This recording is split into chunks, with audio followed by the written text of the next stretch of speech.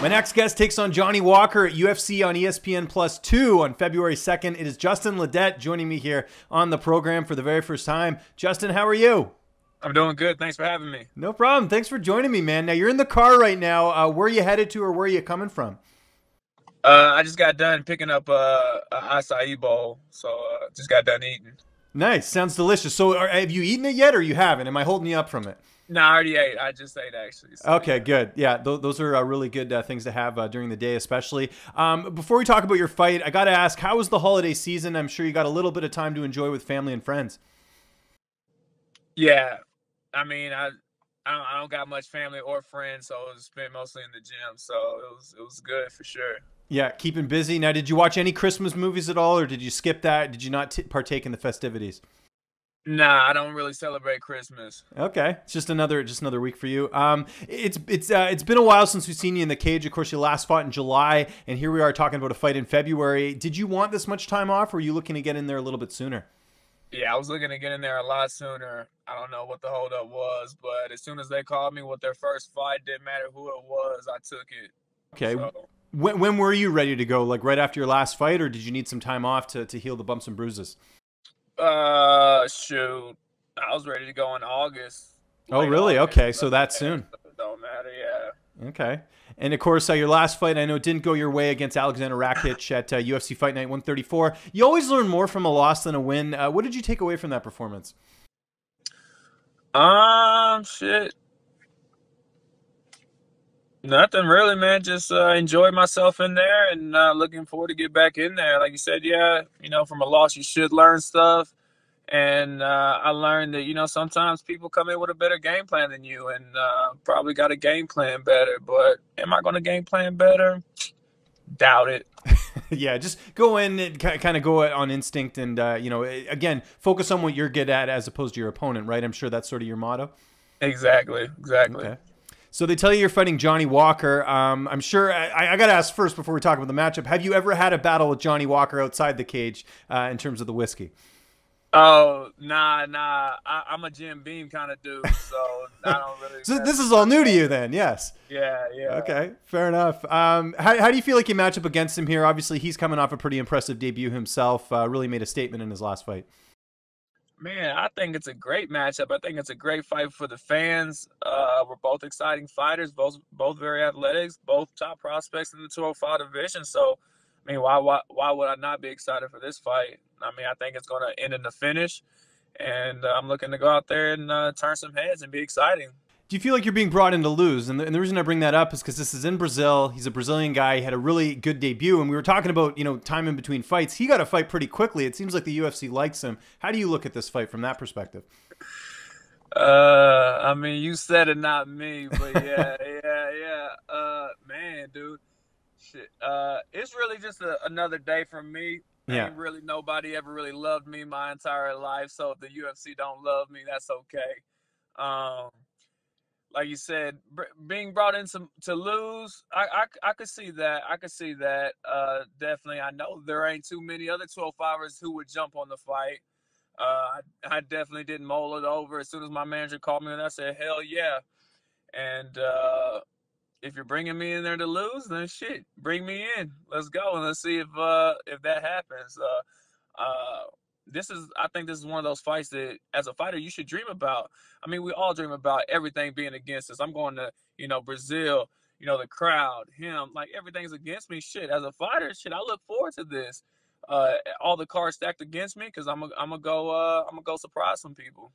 Yeah, and do you feel like the pressure's on him in this fight? Because I think, again, he's the hometown guy, so to speak, home country, and you're a guy coming off a loss. I would imagine you don't really have much to lose here. He has a lot to lose here because he's they've really hyped him up. Exactly. That's exactly the way I look at it.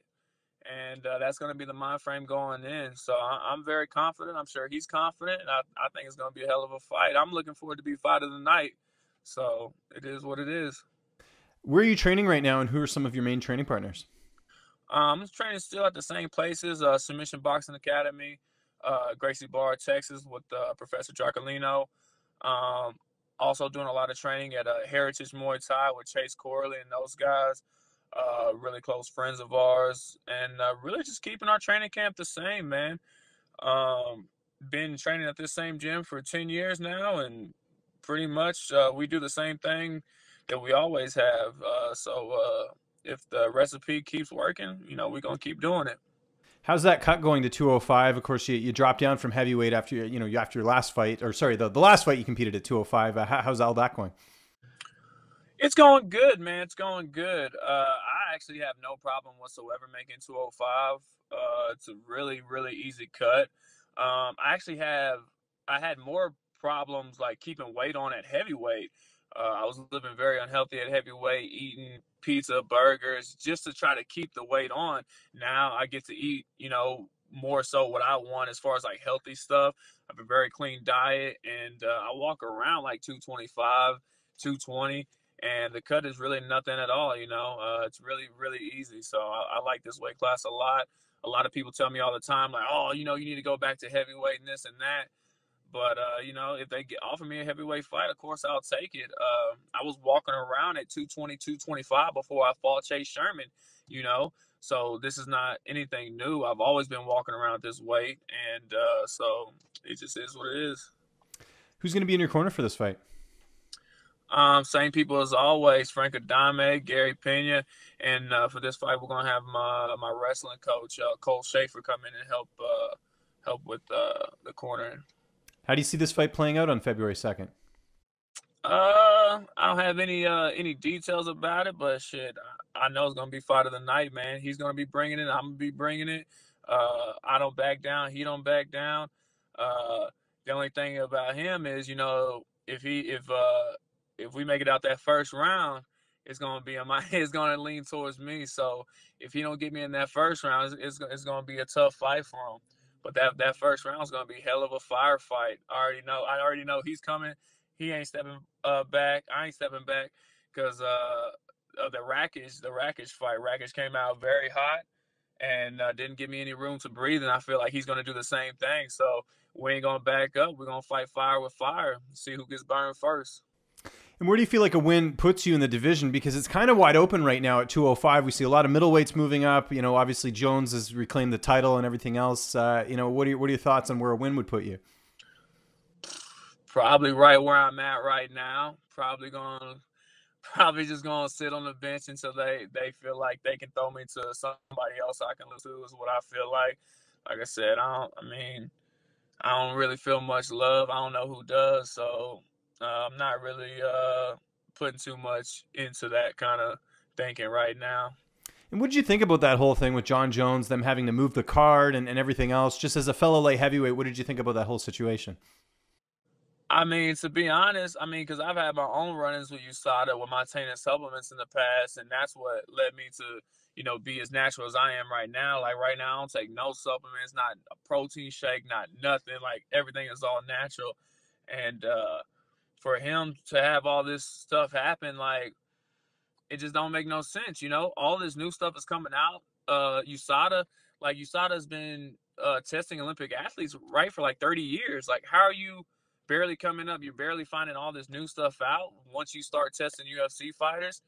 And regardless of that, we can't fight with anything in our system on fight day. But this guy obviously has Turnbull in his system. But like, I can't fight with THC in my system. You know what I mean? It's like, how is that cool? And then they were using well, it's not performance enhancing. Neither is THC, We're using THC to recover. It helps you sleep. It helps you with a lot of different things. And it's not a performance enhancer, but this Turnbull that he took is. But he's able to fight with it. Honestly, at this point, just like let them have their steroids. If y'all want to take steroids, that's cool. I don't want to take steroids. I never have, never will. But I do want to smoke weed. Like, let me smoke my weed. Y'all have y'all steroids, and I'll still fight y'all's bitch ass. This is how I feel.